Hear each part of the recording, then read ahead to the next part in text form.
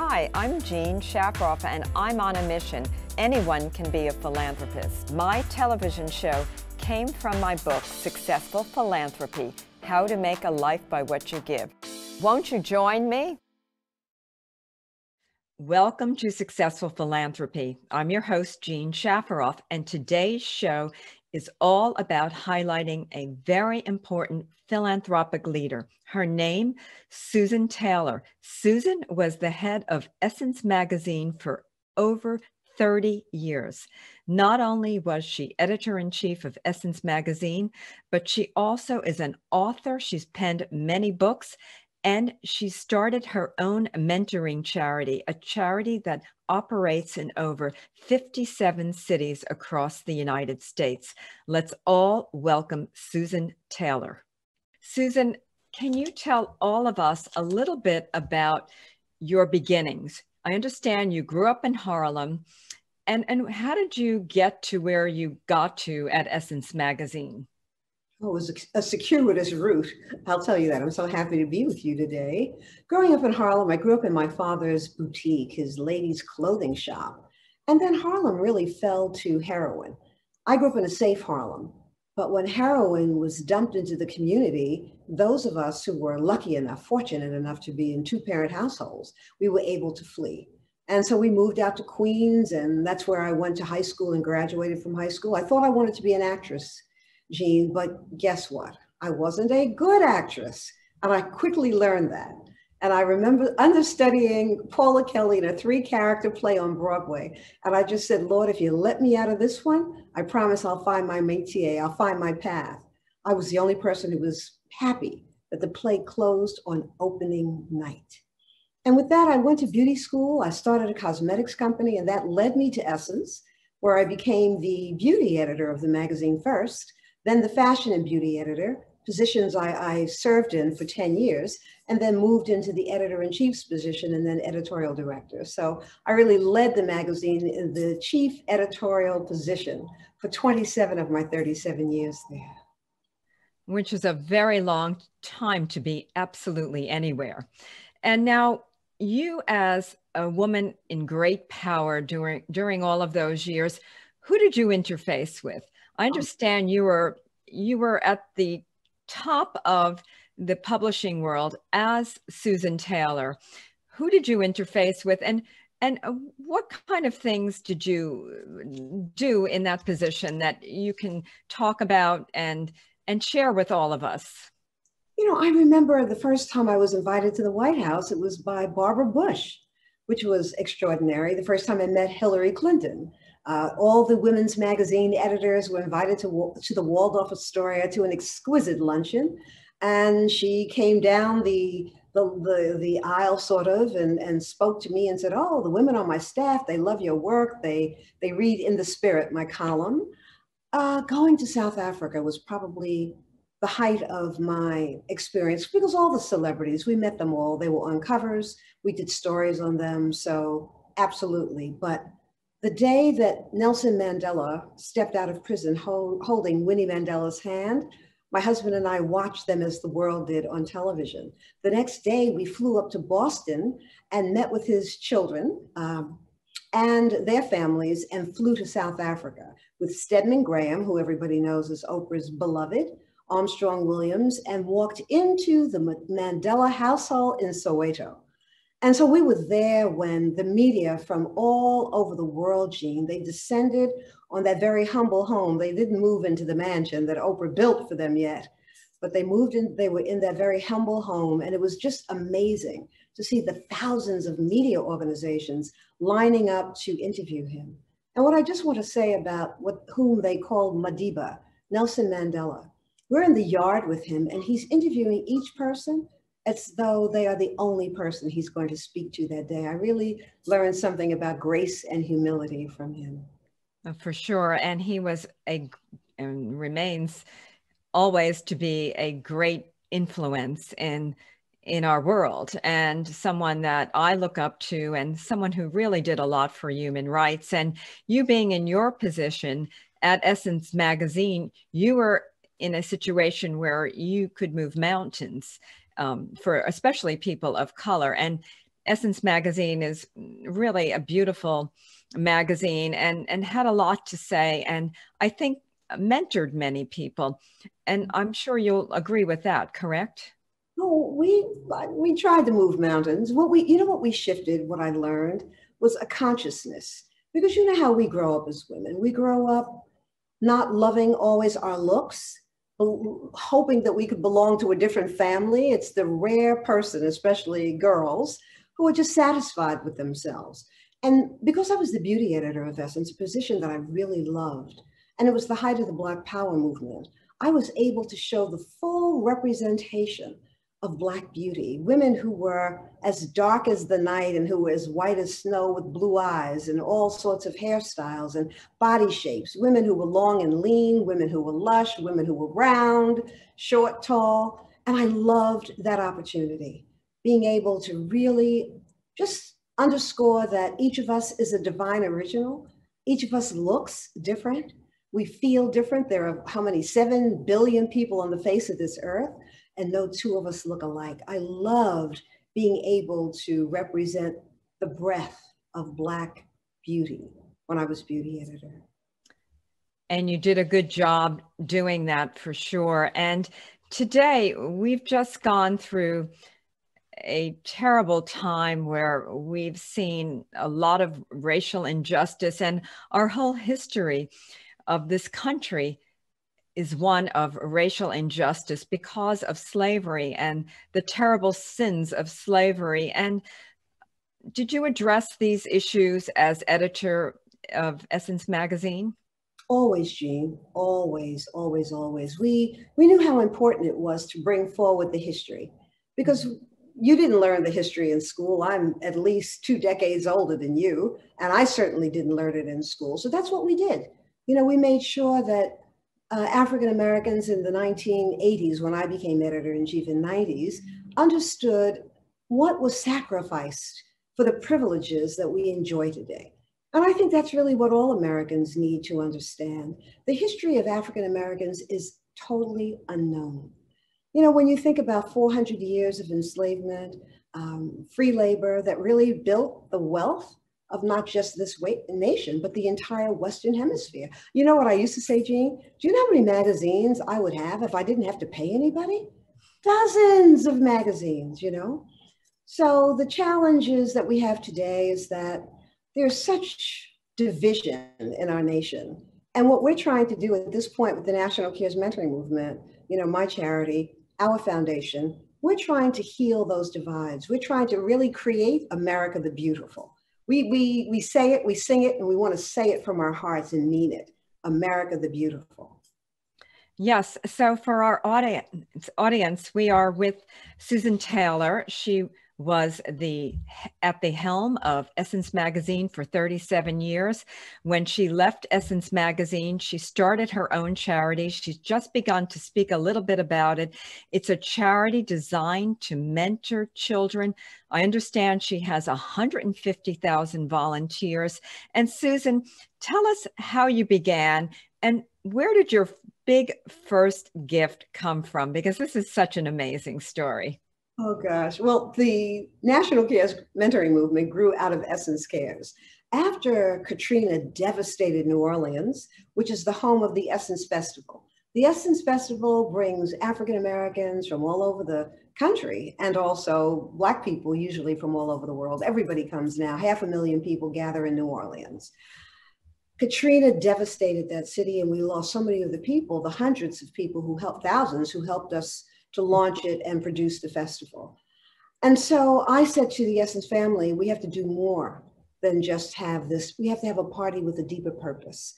So that gave birth to Essence Cares, a call to action to Black Americans to go back to their respective cities and to mentor the children in their cities.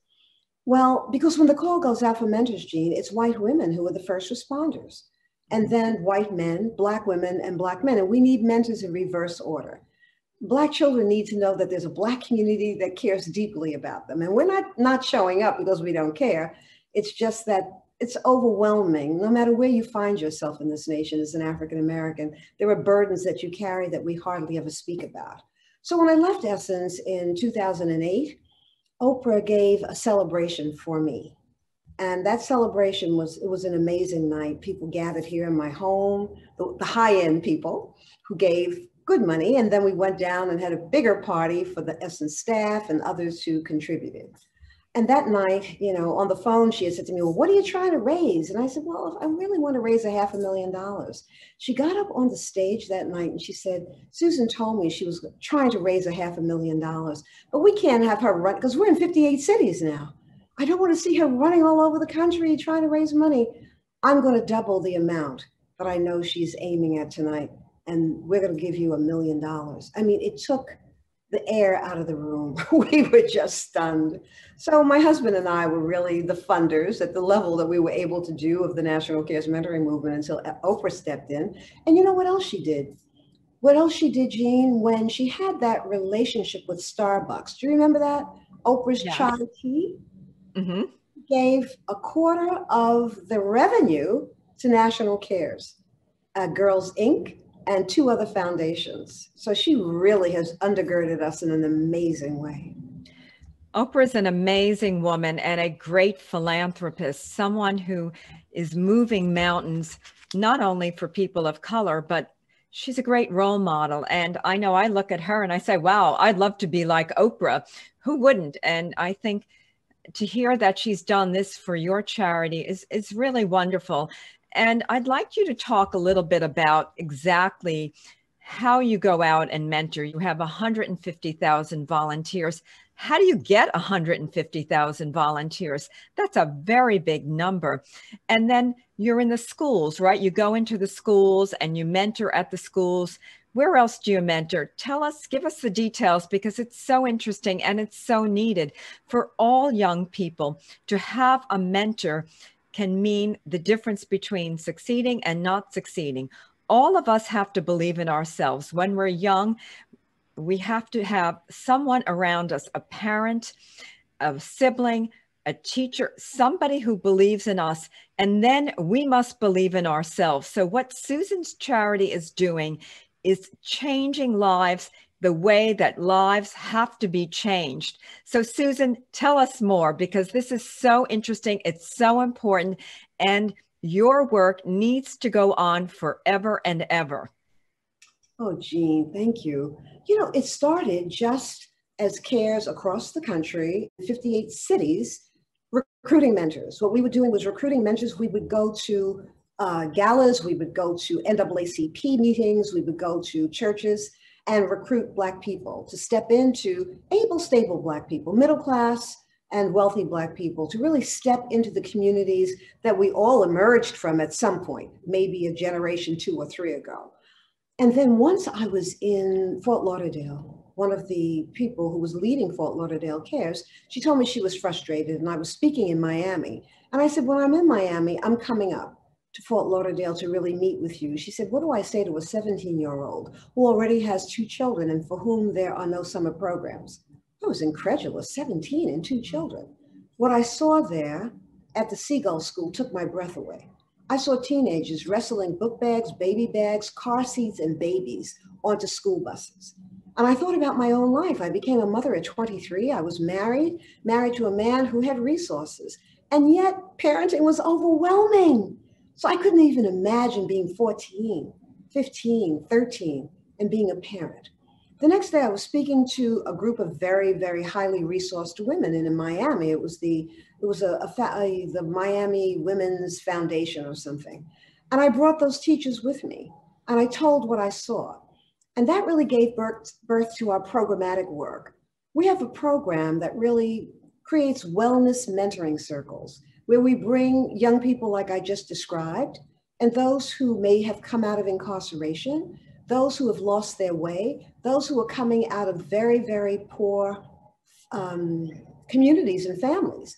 And Jean, as you and I have discussed, in low-income communities, what you have are poverty schools that are not teaching the children well. And the spike that we see in crime all around the country, people who have resources aren't out there trying to shoot anybody. They're not out there trying to rob anybody. They're home getting ready for work the next morning. And so that's our work. We are shifting consciousness helping young people all across the country graduate from high school and know that they are smart, that they are able, that they can go to college, and we help them with their college essays, and we try to help them raise their money because their families don't have that kind of money. So we're really we're creating America the Beautiful, because there's enough. There's really enough in this great nation for none of us to be hungry and homeless. I love what you're doing. And if we don't work on the next generation and try to move the next generation or our youngest generation forward, we fail as a nation and as a people. And all of us were put on this earth to do something.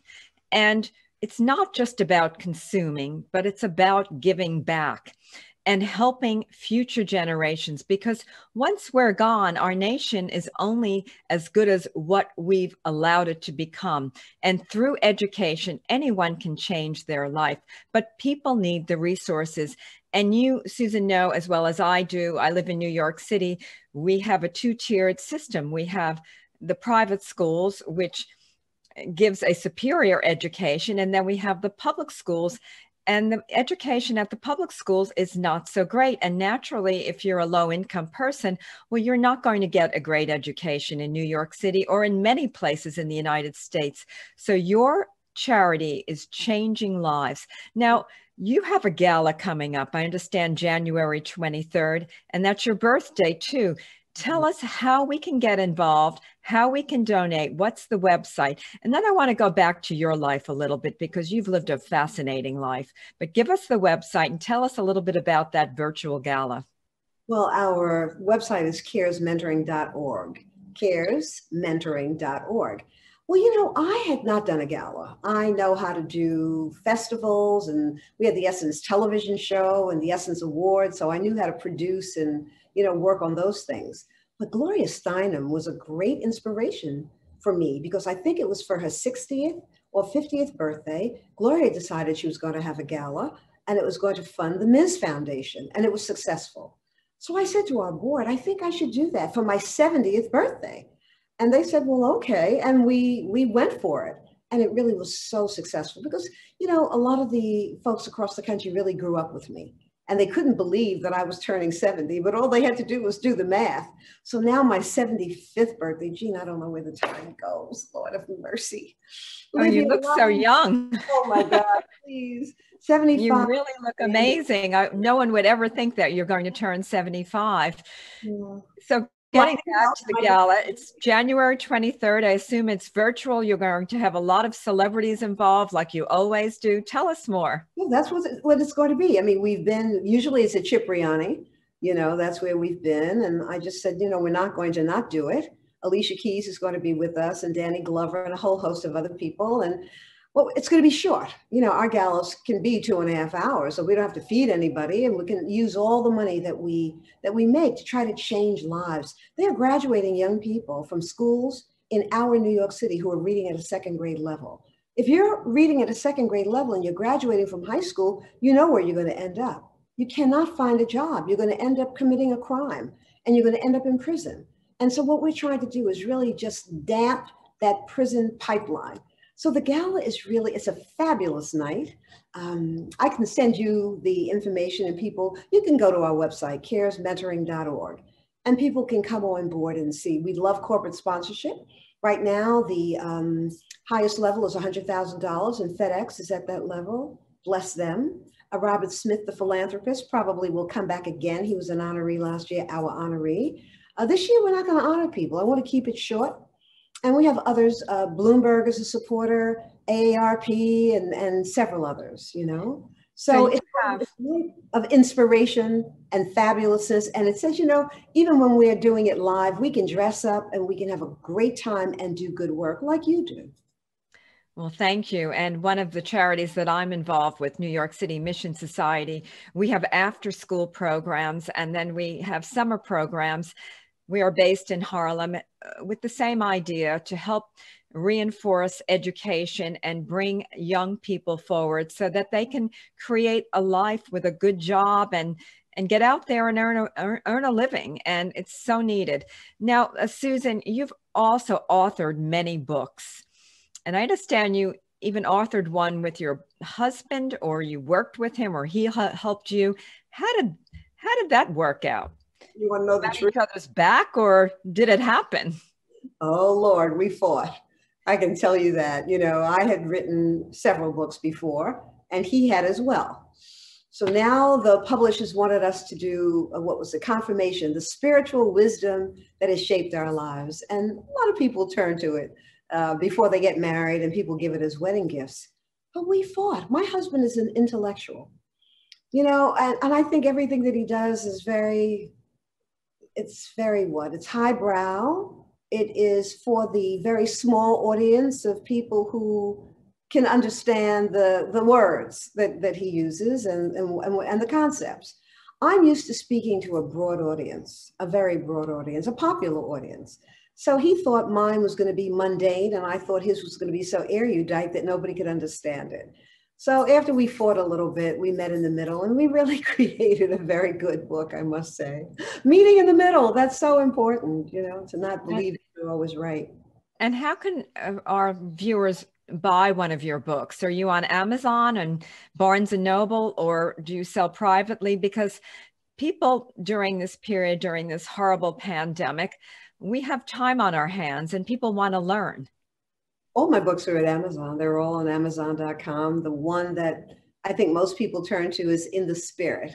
In the Spirit, the spiritual, no, that's right, In the Spirit. It really comes from the writings that I did over years at Essence. And that really kind of elevated my popularity. Because at that time, Jean, when I became editor-in-chief of the magazine in 1981, there were no writings in popular magazines in this nation, or probably anywhere in the world, that were about spirituality.